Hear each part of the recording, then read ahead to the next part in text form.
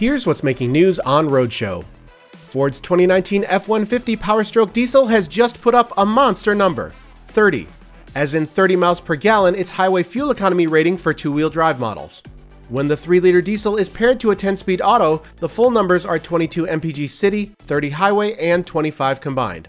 That is class-leading stuff, but weirdly, the 4x4 model takes an unusually large efficiency hit. It comes in at 20 city, 25 highway, and 22 combined. That's really only comparable to the Ram 1500 EcoDiesel 4-wheel drive. Ford's diesel F-150 is rated to tow 11,400 pounds and carry 2,000 pounds of payload. This sensational-looking thing is Volkswagen's new IDR Pikes Peak. An all-electric, all-wheel drive racer, the IDR is headed for, you guessed it, the Pikes Peak International Hill Climb. No word yet on what powers this emissions-free special, but VW says the vehicle shows off its MEB powertrain sporting potential.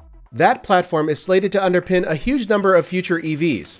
VW hopes that the IDR will shatter the Pikes Peak prototype EV record when it climbs the mountain on June 24th.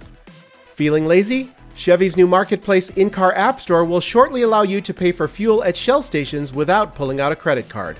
And by you, I mean 2017 and up Chevy owners whose cars are equipped with MyLink infotainment and who live in the test markets of Detroit, Houston, and Seattle. You won't have to estimate how much fuel you'll need. Once you select the gas station on the screen, the system will generate a code to unlock the pump, and your fill-up will be debited automatically from your stored payment method. Find more on these stories over at theroadshow.com. We'll talk to you tomorrow.